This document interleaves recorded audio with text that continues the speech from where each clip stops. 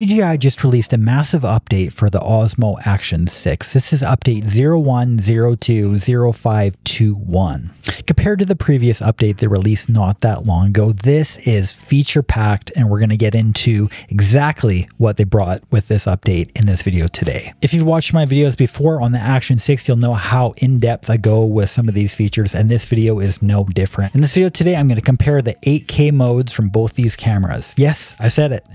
Action 6 now has 8K within this camera. Not only are we going to do some comparisons between the 8K on these two cameras, we're going to look at the quality, priority mode improvements, we're going to look at the 1/1 inch sensor capability now within the macro lens, and so much more. Let's get into that right now.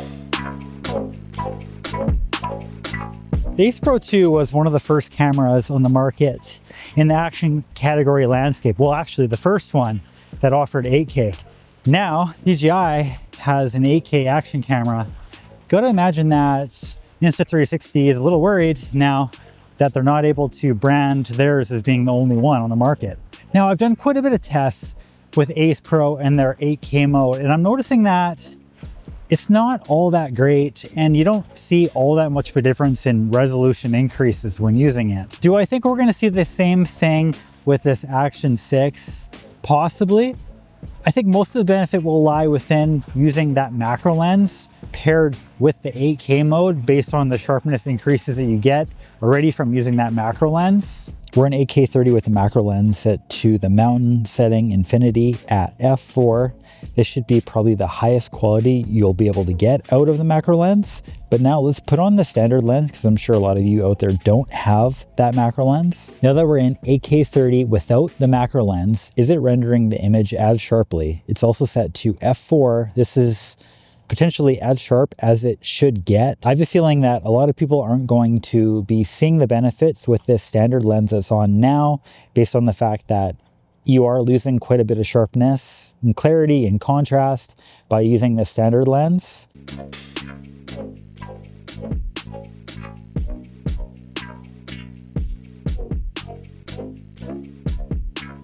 Right now, I've actually been working on a video comparing the Action 6 and the Ace Pro 2 photography modes.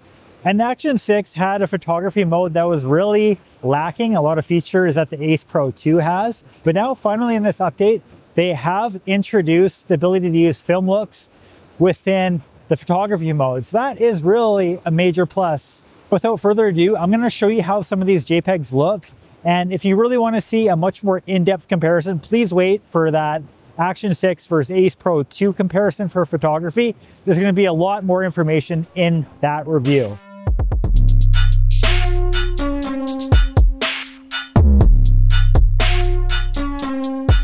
I have the macro lens on now, and it's set to f2, and we're in this 1/1 inch sensor mode in that 4K 30. That aspect ratio we couldn't go in earlier, but now we are able to. Now, how does this look?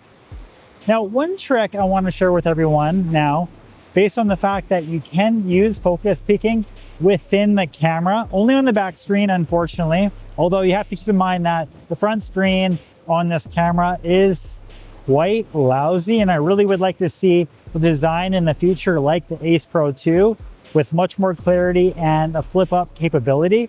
But for now, we have the back screen and our phone to do the focus peaking. And one thing you can do is turn the camera over.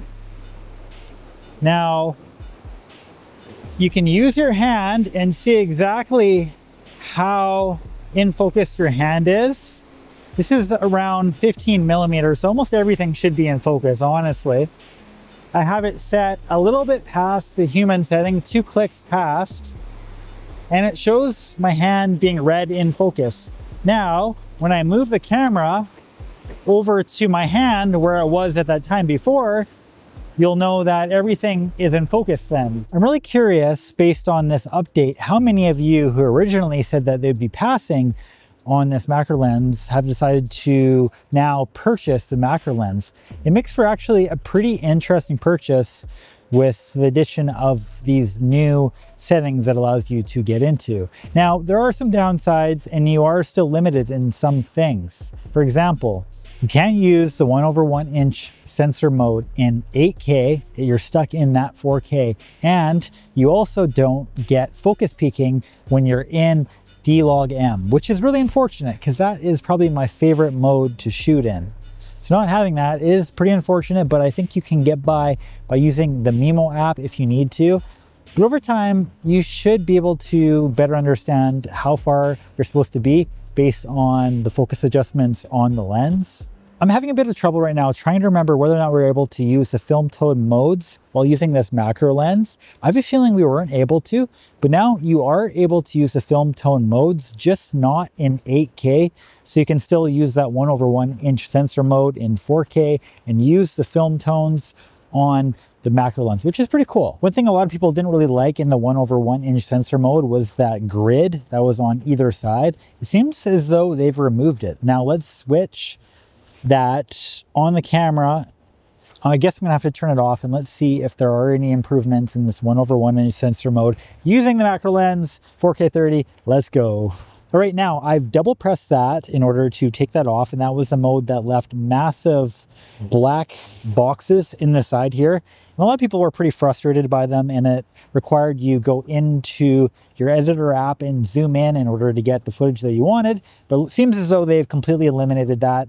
Looking at the display panel now, you get a lot of that height, but it's really not all that wide compared to, say, this Ace Pro 2 that I have here that is also mounted on this. Looking at this footage right now, do you think they've sort of handicapped the sensor by doing this?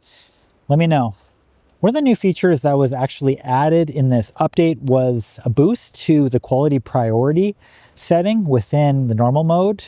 I have it off right now, but let's turn it on and see if this improves this at all. I have this image quality priority mode turned on. I'm at f4 as well on the macro lens, so if I should be seeing any performance boosts, this is helping it and assisting it as much as I possibly could. Is there any difference now looking at this? I'm going to do a little bit of a vlog test while walking with this quality priority mode on. Then we're going to turn it off, and I want to see at all if you can really tell any difference between the two. I'm going to turn it off now. I never really use normal mode all that much, so I haven't dug all that deeply into what exactly the quality priority mode offered, but I'm really curious what sort of improvements there are.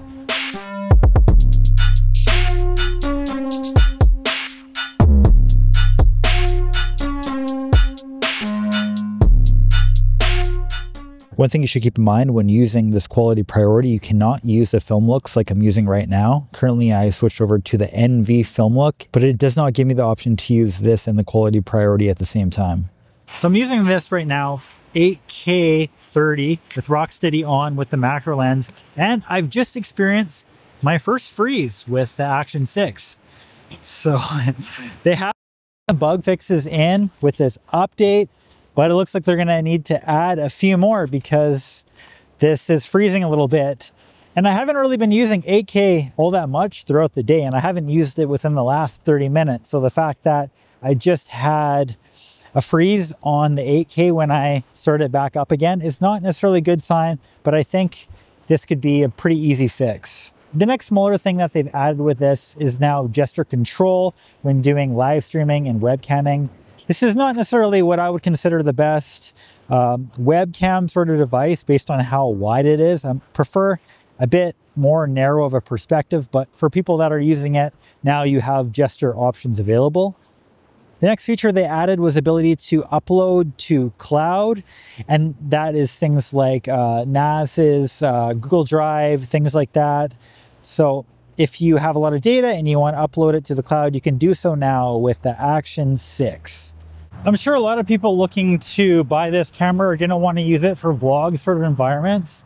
So how exactly does this look in 8K? Should switch this off and switch it over to the 4K 30 in comparison and just see how exactly this looks without the macro lens. Now I'm in 4K 30. I haven't used the macro lens for either of these comparisons. I'm really curious if we do benefit all that much by switching over to 8K, or are we just using up a lot of memory space for next to no reason? Seems like that's kind of the case with the Insta360 Ace Pro 2. Seems like it's kind of a feature that they can add on the box so more people buy it, when in reality most people don't have 8K screens. I sure as hell don't. On my MacBook Pro I have 4K Max, and I think a lot of people out there only have 4K television. Some people are even using 1080.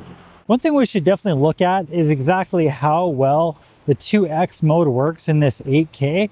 You have to still turn off the device in order to use the 2X mode, but let's do that right now. Okay, we're in that 2X mode now in 8K. Really curious how this looks. For the Insta360 Ace Pro 2, I wasn't really all that impressed with the quality. But if this does look half decent, then you could really have something here. I have it now at 8K 30 in 1X in f4 to try and increase some of the sharpness a little bit. Now let's switch it over to that 2X mode and see. Looking at the small, lousy screen on the back, it seems like there's a massive hit in resolution, if I'm being honest. Looking at the comparisons over the last bit, what did you think about the Osmo Action 6? How did it do, and how did it compare against the Ace Pro 2? You have to admire DJI for offering a pretty major update like this so soon into the release, not even labeling it version 2. So I can only imagine what we're going to see on something like a version 2 update. Going back to the 8K mode on the Action 6, it leaves me kind of feeling a few different ways. First, I think when you're using that paired with the standard lens, I don't think you're really going to see the sort of sharpness and clarity that you're going to want, and you're sort of magnifying in an already soft image. But with the use of something like this macro lens, I really think you'll have something special when you're shooting in f4 with the macro lens. Well, that was about all that I had to say today. All in all, I'm really happy that DJI is listening and adding in a lot of things that people were hoping for originally. Let me know what was missed potentially that they have overlooked, and what you would hope to have added in a firmware update in the near future. Because this is DJI's flagship action camera, I really expect them to do a lot more updates in the near future. If you appreciated this video, please come back again once more and subscribe. It really means a lot. Your support is greatly appreciated. I have memberships now available on this channel. I would greatly appreciate if you became a member. That would be awesome. And also affiliate links if you want to buy anything mentioned today.